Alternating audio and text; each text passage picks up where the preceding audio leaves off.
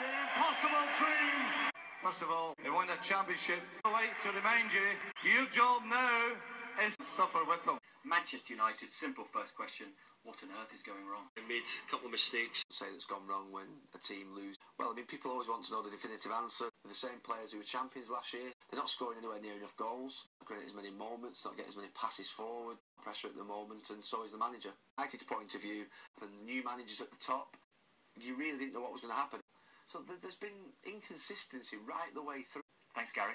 It's bound to be a fascinating day. Starts with Manchester United. Hope you can join us.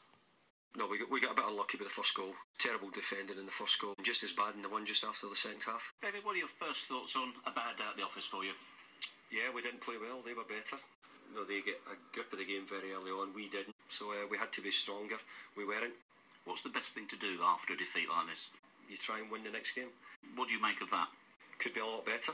This today, a pretty awful day for you. Yeah, you don't want to lose. David, thanks for talking to us. Thank you. Cheers. David, your initial assessment of your team's performance today, please. Very good. Played really well. Made a couple of mistakes. I thought the team played very well today. I guess it must be really frustrating then to drop more points at home. No, I find it strange that you would ask me that. And, yeah, we'll keep trying to win the next game.